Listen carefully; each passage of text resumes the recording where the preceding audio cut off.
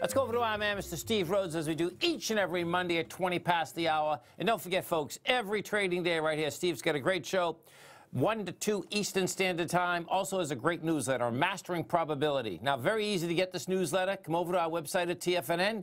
You hit newsletters, you hit Mastering Probability. You're going to hit subscribe. You can get it for 1 month for $149. You can get it for 6 months for $695. Which is a savings of $199 or 22%. You can get it for a year for $11.95, which is a savings of $593 or 33%. They all come, folks, with a 30-day money-back guarantee. Steve Rhodes, what's going on?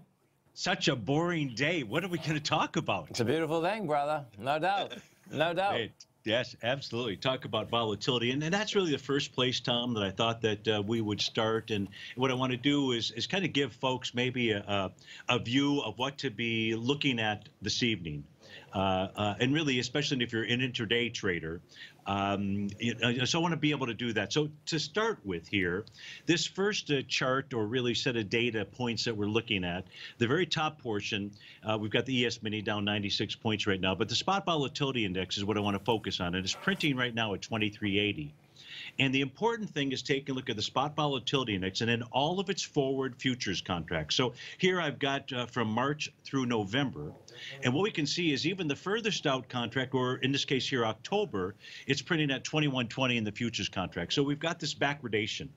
When we have this, what I like to do is I like to take a ratio between the spot volatility index and take a look at what its 1-year index is doing, what its 3-month, what its 6-month is. On this bottom panel right here, Tom, this happens to be the 3-month version. And when there's a ratio that gets above 1, that's in essence dividing the spot volatility index by its 3-month counterpart out here, or vice versa. When it gets above 1, it's an indication of a bottom that could be forming, at least a buyable bottom or a bounceable bottom. So we've got the spot volatility index trading above everything. And what I want folks to understand is that is an unusual format, and it provides us with at least a nice volatile trading opportunity, or at least a very sizable counter trend rally. So that's the first thing. The second thing with regard to spot volatility index, and it's an amazing tool for us in providing us with some insight to put this together with other patterns when I take a look at trading the equity futures contracts. So here, Tom, on this chart, we're taking a look at the top panel is the S&P 500, and it has a number of blue and green arrows. And the bottom panel takes a look at the 1-day rate of change of the spot volatility index, the difference between the close on Friday and where it's trading at right now. And if you look at the very bottom panel, you'll see it's printing at 38.93. So we've had a 38%, nearly a 39% as we speak right now, 1-day rate of change. The blue arrows in the S&P 500 are time periods where there's a 1-day rate of change greater than 10%. And what we typically see in the overnight action is some type of bounce or bottom in the marketplace. So I would prefer right now just to focus on the bounce, not necessarily worried about whether it's a bottom or not. And on this chart here, if I go to other days where we've seen these high, and this is where it's so cool, because what happened, what I want folks to do is I don't want folks selling into the end of the day here, because it just isn't supported based upon looking at these technical patterns. So for example, back here on August the 5th, there was a 1-day rate of change of 39%.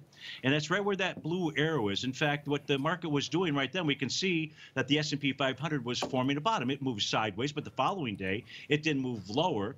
It was an inside day out there, and we can go example after example. Now, does it work 100% of the time? It does not. It's in like that 90%, 80 to 90% category, which is a wonderful thing. Now, I go from the spot volatility index to oversold type readings out here. And one of the oversold readings that I like to take a look at is the advanced decline oscillator. That's the difference between the 19 and the 39-day exponential moving average of the advanced decline line. And that is panel 2 on this chart that we're looking at. When that gets down to the minus 150, you see on the bottom of my chart, you'll see a yellow horizontal line. When it gets down below that 150, that is true oversold territory. So when I put we're in oversold in the New York Stock Exchange, so the wider market out there, I take a look at the 1-day rate of change of the spot volatility index, and I take a look at the backwardation that we have inside the spot volatility index versus its forward futures contracts. All of that sets up for some type of nice overnight rally out here. And I say overnight because right now we've already received the bottom signal. So unless within the next 40 minutes out here, we see another push lower and take out the lows, the low is actually already in. And this is a 30-minute time frame chart. And Tom, what you and what folks will see out here, they'll see these black diagonal lines. Now, those black diagonal lines are automatically drawn by my system. There's nothing here that I'm drawing.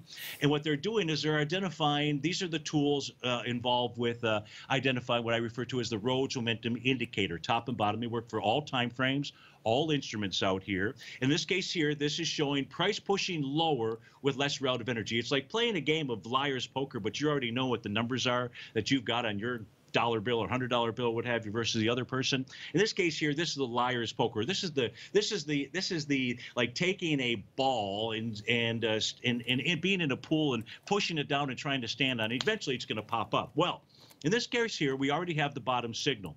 Now, is it the bottom signal that tells us that we have more than just a little bit of an intraday counter trend rally right now? And the answer is no. Why no? Because price hasn't taken out any resistance yet. As you pointed out, we've seen a couple of rally attempts out here. In each of these rally attempts, I have the Rhodes momentum indicator signals out here, but price was never able to take out resistance. So what I can do is share with folks what resistance level is right now on a 30-minute time frame, but that could change at 7 and 8 and 9 o'clock tonight. But right now, the number is 32.62. And if price closes over 32.62, we're going to see price move all the way up to 32.94. Now that's 50 points from where we're at right now. That's a great trade if you can get that on. So I would be watching for that in the overnight action. What's really interesting here is if I take a look at the ES Mini has not taken out any key resistance levels. But, and I'm sure you would agree with me that the Russell 2000 has been a weak link out here. If we take a look at the 30-minute time frame chart for the Russell 2000, we're going to see that the last half-hour bar, so at 3 o'clock, price actually did close above the top of its profile. So here is an example of a resistance level that is attempting to crack. Now, I like to see 2 bar closes, whatever the time frame is, above resistance or below support to tell me about the potential of a change in trend. So in this case here, what you're watching for as we come into 3:30 is about 1632. We're at 1631.40.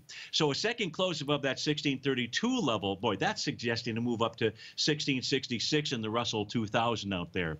And I finally put that together with all of that put together with what did the ES Mini do today?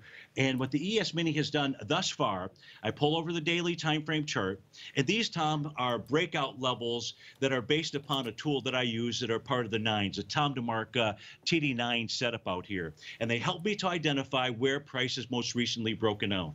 And inside the ES Mini, and these lines are not drawn in by me, this is based upon the patterns out here, support is held, which was 32.36. We're at 32.41. So what I want folks to be watching for overnight is some type of nice counter trend rally. And folks, real easy to get Steve's newsletter.